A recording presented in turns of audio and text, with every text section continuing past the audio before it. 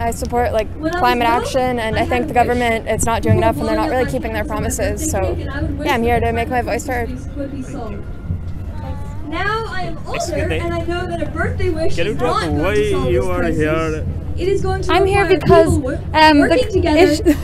climate change is a real issue that's facing us right now, and I honestly don't understand why everybody isn't out here having their voices heard and just standing up for what you believe in. Here in Toronto, thank you. So many people are already working together on the climate crisis and on the interconnected issues of racism and inequality.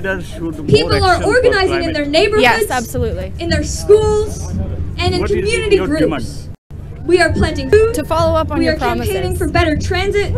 We are supporting migrant rights and standing up against racism. We are doing our part. For climate action? We should continue to show up, to show politicians that we care, and we should support politicians that we know will promote the policies that we want to enact, and we will make sure that they will follow through on those policies. Pretending to listen. Thank you. They say nice words like sustainability or reconciliation or net zero by 2050, but do they mean them? Going on. Yes.